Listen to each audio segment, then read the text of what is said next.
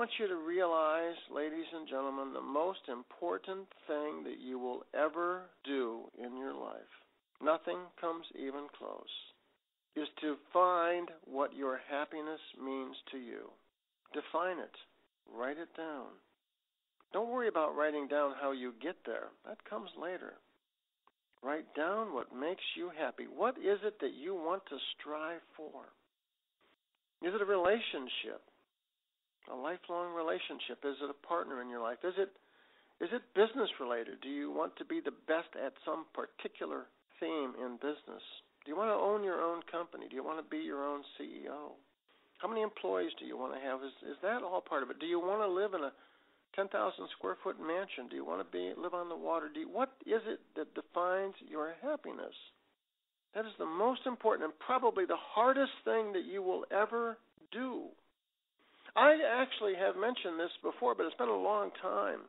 If you need to go to a hotel and lock yourself in the room and, order pizza for breakfast, lunch, and dinner and do nothing but think and read to decide what makes you happy, what is it that makes you the happy person you want to be? What is your happiness?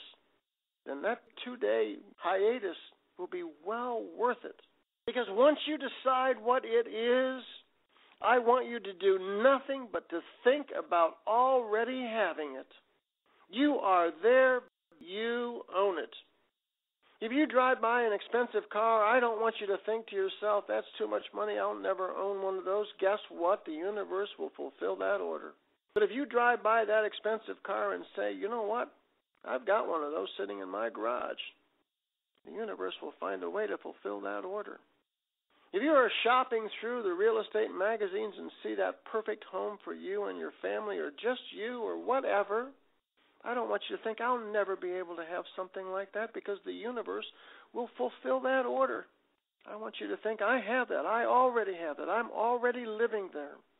This is my address. This is where you write me. I want you to imagine it down to the minutest of detail as though you already have it. And then listen, this is very important. I do not want you to discuss these things with anyone else. No one. Your goals are your goals alone. They are private and not to be shared with anyone because the last thing you ever want to hear from anyone else, be it a spouse, be it a partner, be it a friend, it does not matter, is if you don't make it by the time that you say that you will make it, you do not want to hear, I told you so. That's for you and you only to hear and then adjust your goals. In other words, no negative feedback, no negative thoughts, none. Perish them. I want you to be so happy every morning when you get up with the person that stares back in the mirror at you when you are preparing for your day. I want you to give gratitude for everything you have, even those things that you don't have. I want you to give gratitude for them, and the universe will fulfill.